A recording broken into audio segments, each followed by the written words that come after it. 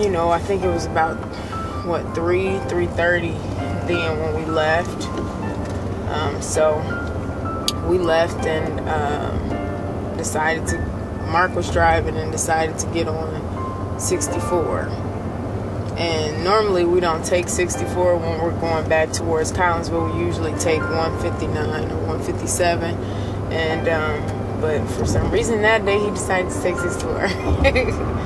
And traffic usually is not congested on 64, not in that particular spot. But when we exited, took the O'Fallon exit to get onto 64, we were in congestion, so we were sitting there, and that's when it all happened. We pulled off of the ramp on that O'Fallon exit. As soon as we pulled off, we were like the last car in traffic. And traffic's not usually backed up on 64 going, westbound. And so, anyway, I'm looking in the rearview mirror. There's no cars behind me. But, you know, Quita was like, man, you should have took 159 because it's never congested. And so, next thing I know, I look in the rearview mirror and I see the car just barreling down. It's unbeknownst to Quita. She has no idea. Yeah, I don't know. There's nothing I can say at this point, though. You know what I'm saying? It's like, I see the car coming, but it was probably like a second. And all I remember is just waking up. It's like I remember the impact, but then again, I don't, because it was just so shocking. So basically, I guess a guy was driving and he was coming from Carbondale, and he had his family in the car. I think 3 kids or something like that. His mom, or no, his wife. And from what we hear, he did not see, I guess, the congestion. He was distracted by something, and so he hit us from the back. He was probably traveling like 80 miles per hour. And yeah, so, and he hit us, and they looked and they said there was no skid marks, so there was no, they didn't see any signs of him trying to slow down. So it's assumed that he was distracted by a phone, maybe a kid, I don't know. But he hit us, and I don't really remember anything. I just remember the last thing I said was, you should have took 157 or 159.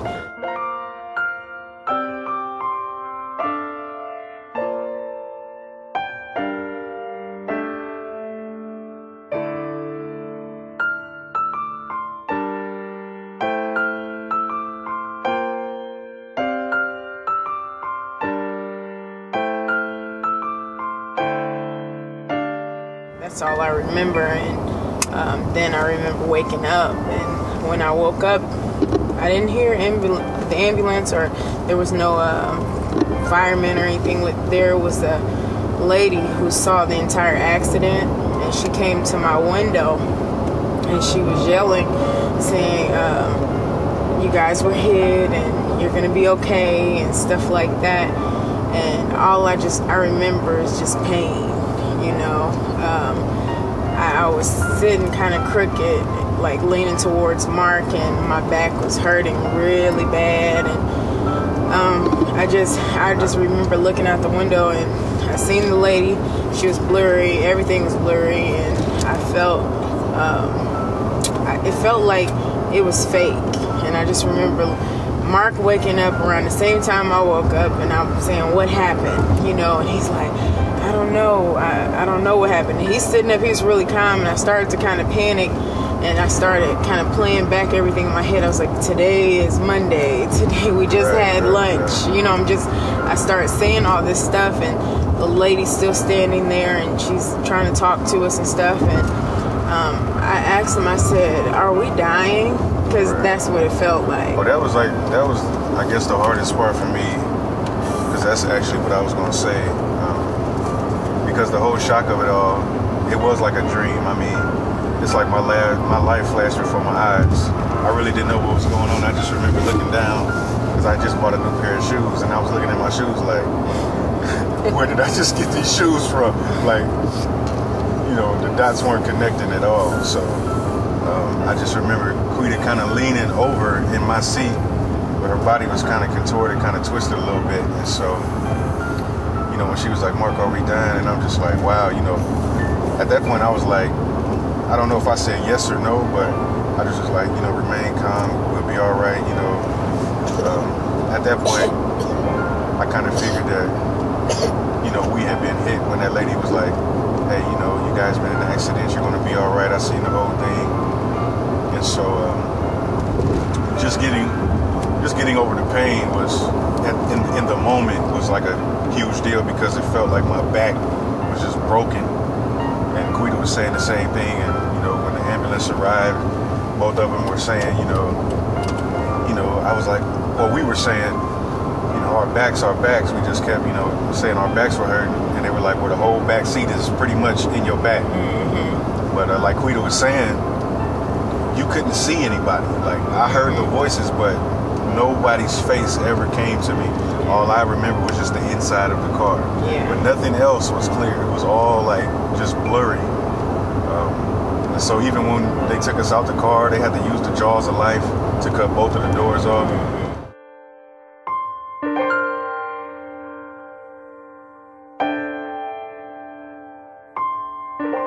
We were probably about here because the hit pushed the car up. This right here. So it was about right here. This is the scene right here. And we were just sitting there. Yep, mile marker 14. Yep, 14, there it goes.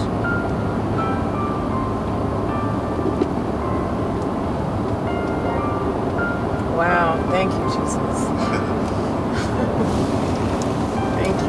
I think that's the first time we actually been back since the actual accident. We haven't been in that spot, you know, so thinking about it, you know,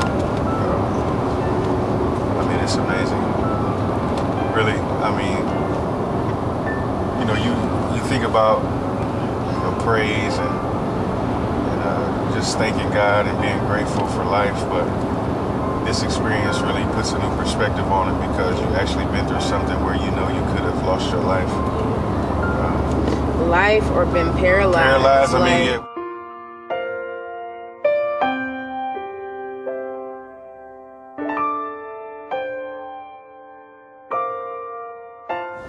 The thanks that I have allows some of that, you know, to mask the pain. And I, you know, even if I'm feeling it, it's like, you know what, I can walk.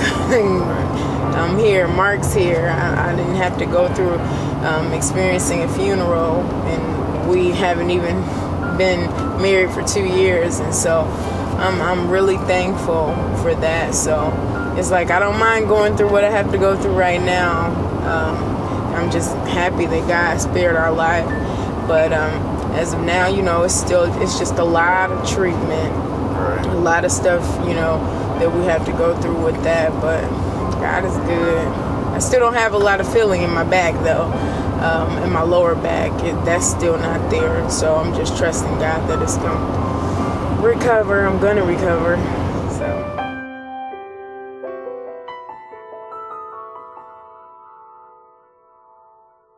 Through it all, actually, you know what I'm saying, losing employment and not having, you know, stable employment, God provided for us supernaturally the entire time.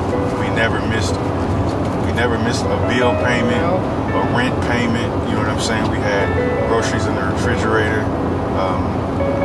you know, and God blessed us through a number of different ways. And, you know, looking back at that, it's like, it doesn't even make sense because we did not have it. You know what I'm saying? I really don't even have words for it. And so it's like every time now when we want to start worrying about like finances, be like, man, we weren't even working. You know what I'm saying? But we didn't lack on anything. You know what I'm saying? We were still able to, I guess, go about business as usual. Yeah, Quita said that, she said she woke up one morning and the Lord spoke to her and said, you know, business as usual.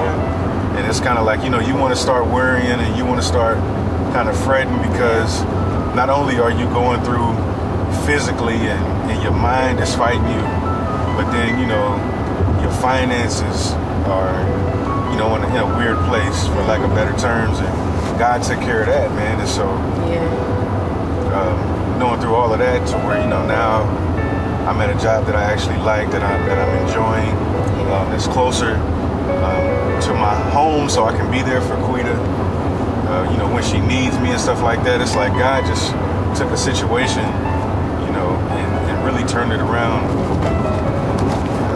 And then, for me, it's like, I really thought I knew what faith was before this. You know, I mean, I thought I got that on lock.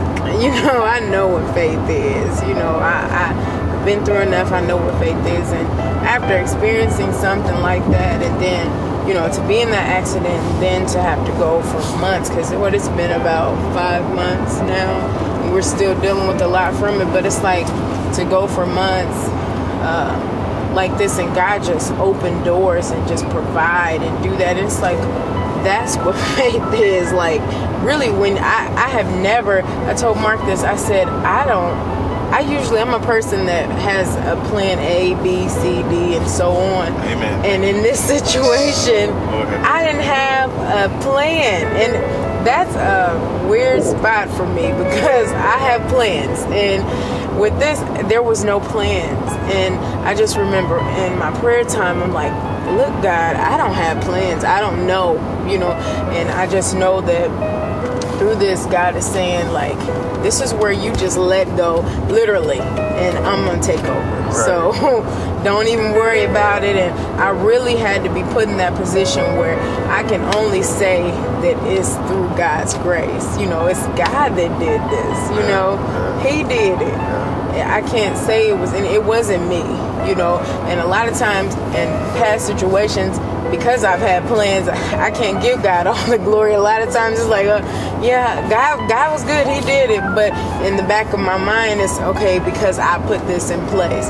In this situation, there was nothing in place on my end. It was all God. And because of that, my faith has been strengthened, you know, and I know that He's real. You know, I know He is. That's kind of like how it's been since the accident, though. You know what I mean? That's just carried over into everyday life, you know what I mean? Because now, you know, when you try to, I guess, plan your future, and you talk about, you know, starting family and, you know, getting house and all of this stuff, it's like, well, you know, you might look at things figuratively, you know, or in a financial manner, and say, well, it doesn't work. But that's when faith comes in, you know, and that's when you really have to say, okay, God, you know, I really don't know what to do. And a lot of times, that's kind of how our conversations have gone. You know, we're just like, well, you know, Mark, what should we do? I'm just like, well, I'm praying, and God always comes through. Yeah, I mean, like right when we literally, you know, right. They say I grew up here, and He may not come when you want Him, but He'll be there right on time. And I would just say that stuff because my grandma said it, you know,